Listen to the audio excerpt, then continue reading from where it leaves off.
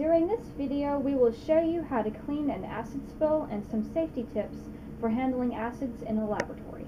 Here are some acids.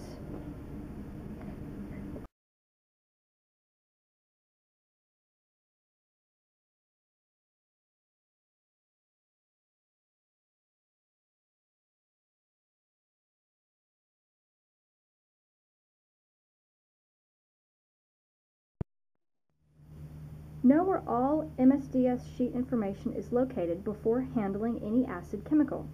Our MSDS sheets are located in the library on the first floor of this building.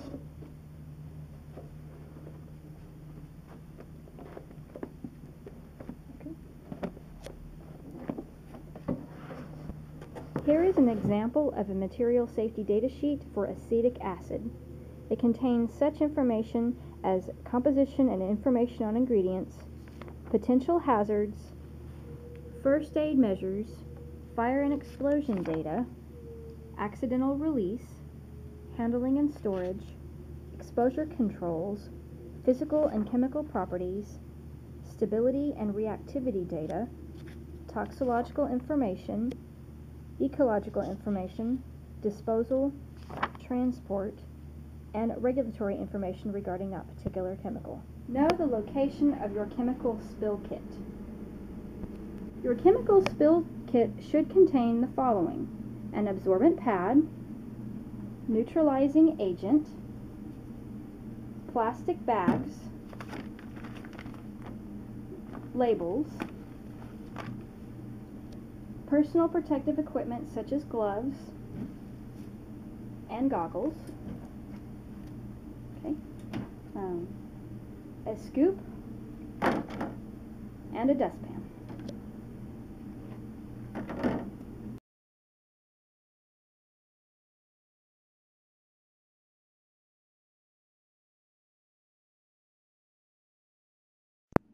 Always wear the appropriate personal protective equipment when handling acids. Breeanne here will demonstrate proper PPE. Make sure to wear a splash-proof apron when handling acids, wear your safety goggles, and your nitrile gloves. All acids should be stored in a corrosive cabinet. Acids should be stored in a tightly sealed container that is labeled in accordance with OSHA's hazard communication standard. The storage area should be detached and should be well ventilated and have acid-resistant floors.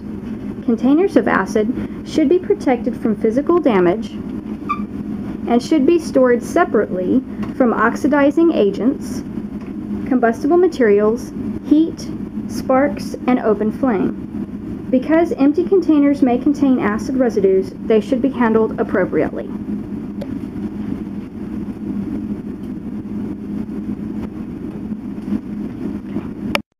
And here we have a few tips on how to handle acids properly in a laboratory.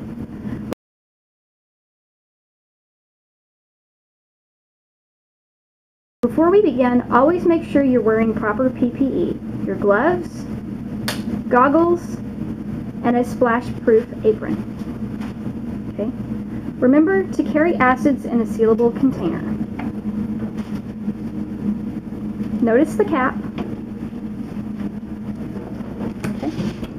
Always know what acids you're handling. Today we are using acetic acid. Use a cart to transport your acid if available. It's always important to know how to properly pour acids. Before we begin,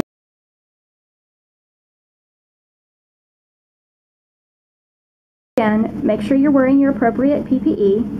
Breeanne's demonstrating this for us. Okay. Always pour acids under a fume hood. Make sure the fume hood is on and pull the splash guard shield down. Okay. Because acetic acid is a liquid, we're using an Erlenmeyer flask. Always pour acids into water. Never pour water into acid. If you pour water into acid, it may splash or cause fumes that may damage skin, eyes, and mucous membranes. Remember that acids are very corrosive.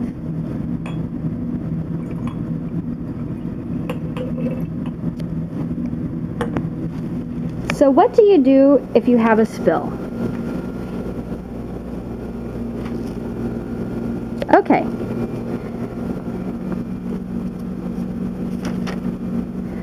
The first step is to isolate the spill. Okay. Remove all trash, chairs, etc. from the area. Make sure to remove heat and electrical hazards. Okay. Tell everyone nearby to avoid the spill area until it has been properly cleaned. Okay. Okay. Obtain your chemical spill kit. Okay. Place down absorbent pads to absorb the spill. Okay.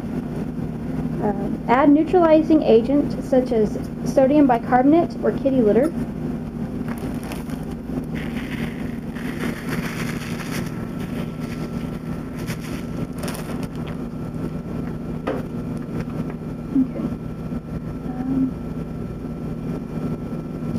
Pick up the absorbent pads and neutralizing agent with your dustbins and dispose into the appropriate container. Because we have spilled acetic acid, we can throw them away into a conventional waste. Other acids may require special disposal precautions and regulations. Refer to the MSDS sheets.